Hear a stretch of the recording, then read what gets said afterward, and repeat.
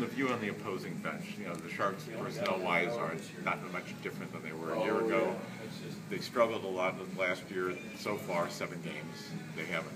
What are you seeing different from them? Well, they got their game in order. I mean, what I see a little bit more is they've used their numbers and their size to advantage. They're not taking penalties. Their power play is a difference maker. Their 5-on-5 game is solid, but the difference maker is the big line in there and the power play. And obviously they got great depth right now with I think the way they're moving their lines around. They'll have 3 lines that should be able to contribute.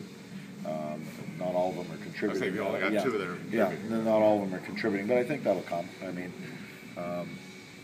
and then they've got some defense that are active on the back end. Obviously, addition of Burns last year, I think that just gives them, once he's back, that just solidifies a lot of the stuff on the back end. They get they're a team that's built deep, and they've got star players up front. They get star players on the back end, so they're a heck of a hockey team. It's not really a surprise that they got off to such a good start because they've been a good team for a number of years.